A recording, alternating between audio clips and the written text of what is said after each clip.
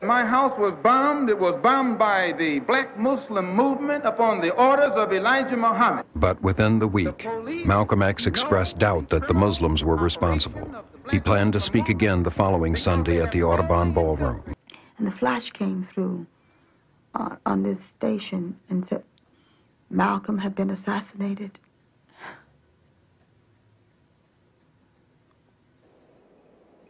Malcolm X was killed by 16 gunshots fired at close range.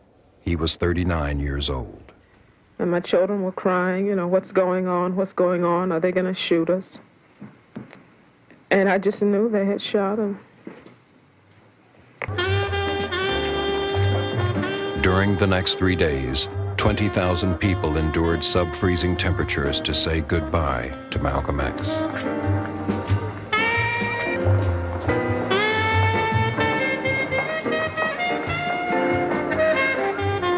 When the funeral was over and Malcolm was stripped of his Western clothes, and then the Muslims came and dressed him for a proper Muslim burial, they had a service.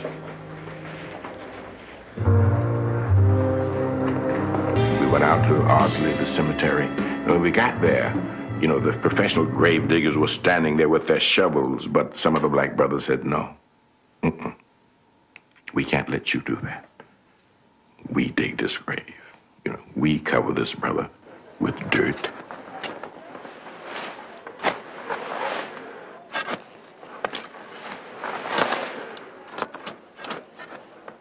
And it was a moving moment.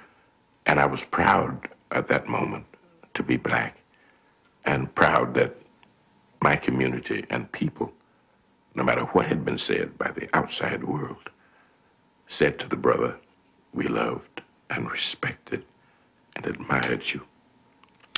And so we buried him. And there it is.